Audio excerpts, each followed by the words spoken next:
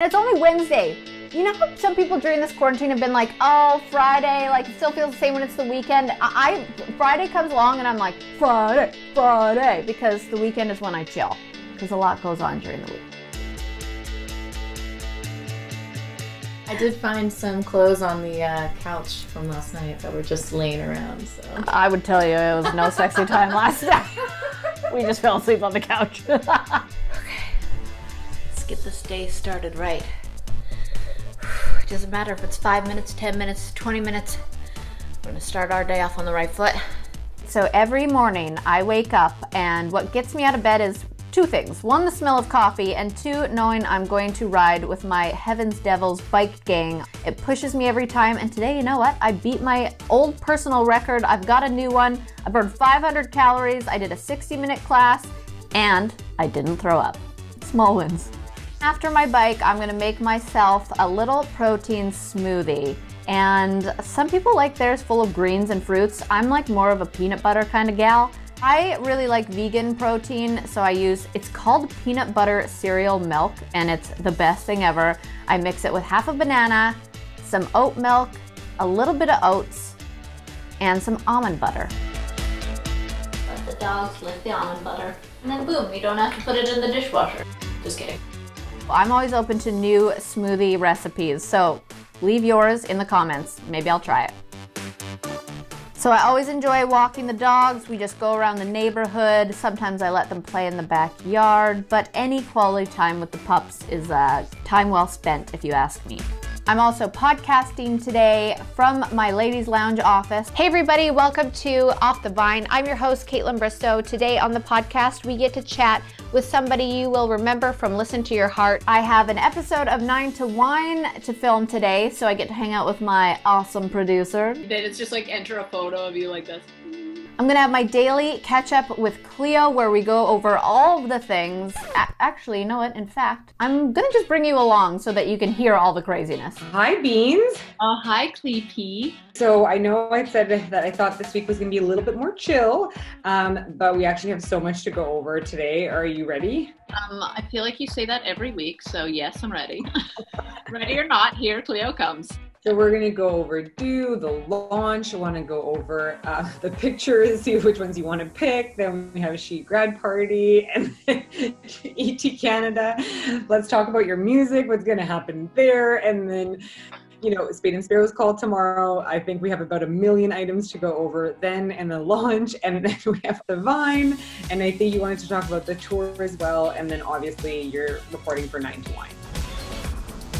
Cool, no problem. There's just a couple things. Check off the old list. Yeah, not a big deal. Great. So now moving on to She grad party. I love them because we did that event with them before, remember? And it's like so about women empowerment and all these things. So I'm gonna go on this call and turn it up for those girls and make sure we have the best time, and we'll try and make it the best grad ever. They're actually doing a parade in my neighborhood for graduation this weekend. Oh, I love that. I know, it's so cute. So are you gonna join the parade? You know what? I actually volunteered to drive my car around with streamers. Oh, you're the best. I love that. And I saw the email about gifting them some dues. So let's definitely do that, because we can put like a few packages together, like different products for their giveaway. Okay, yeah, that sounds perfect. So we'll do that. I scheduled a different meeting for us next week to talk about music. It's so crazy because I'm like, well, I don't really have time to add one more thing on my list, but let's just drop a song and see what happens. It's crazy because, like, I mean, how often do I worry about negative comments? I usually just assume they'll happen. I don't usually worry about them. But with this, it was like just so personal to me. And I'm like, oh gosh, like that's why I was so nervous. But even if there's some trolls out there, it's been like, thanks for the download. Oh, absolutely. You're like, you listen to that and make sure you don't like it. Twice. Yeah, sure. I hope you don't like my next one too. Next on the agenda, Spade and Sparrows. I'm getting so excited for this because, you know, a couple months without Spade and Sparrows, I was not a fan of those months. I feel like I've had a headache because I'm going through withdrawals and it's just not going away. And I try other wines and it's just not the same. I know. And I have so many TikTok ideas like. Really? Yes. More TikToks. The world wants more Kaitlyn Bristowe TikToks. Moving on to Off the Vine, so really exciting. You're going to be, well, I know you're not as excited. I'm excited that your ABC Bachelor is going to be recapped. So to relive everything, I'm a little nervous. So I'm like, I'm just going to have fun, talk to some of the guys from my season, put it into the podcast and enjoy it while it lasts. Last thing, I know that Kayla's been with you for a week now. How is it going? I need everything to just funnel through one human being who's also going to keep me sane and like help me out around the house. But I thought I'd be able to take everything on because I'm like, it's quarantine, I'm gonna be home, I can just do this all on my own, but I can't. I've been so impressed. Like you haven't, I'm like, how are you not letting balls drop? Well, I'm letting Jason's balls drop because there's no sex drive in me after these days. Welcome, Jason. There's time for me to be sexually active now. Anyways, so yeah, it's working out very well. Yeah, we're all over here. Good. Okay, everybody, so this is Kayla, my assistant, and it's her 1 week anniversary today. So far so good, but I'm gonna give her a little quiz and make sure we're compatible on the same page here, okay? These are some real hard-hitting questions, all right? Are you a cat or a dog person? Dog. That's the right answer. Okay, did you watch my season of The Bachelorette? No. That's good. This is good. I've never seen an episode. From working with me this last week, what is one thing you've noticed that annoys Jason? When you can't put something together and you ask him to come down, but he's in the middle of a meeting. So true. That's so true. I'm always like, Jay, can you come help me with this? He always does, though. He always does. Such a good boyfriend. What's one thing that Jason does that you can tell annoys me? I don't know. I actually even feel like people at home might know what this one is because I bring it up all the time. So leave a comment and we'll see if they get it right. And then I'll tell you after. It's an obvious one. Okay, what's the most random thing I've asked you to do? Oh, I'm curious. Probably drop off your pee sticks. Oh yeah. Okay, so I did a hormone test. I had to pee on a bunch of strips and send it in, and I was like, "Hey, could you drop off my pee sticks, please?" Thanks. I'm like, sure. To be fair, I did put them in an envelope. You didn't have to touch my pee. No, Okay, that's funny. If you were a drink, what drink would you be and why? Ooh, I would be a glass of Pinot.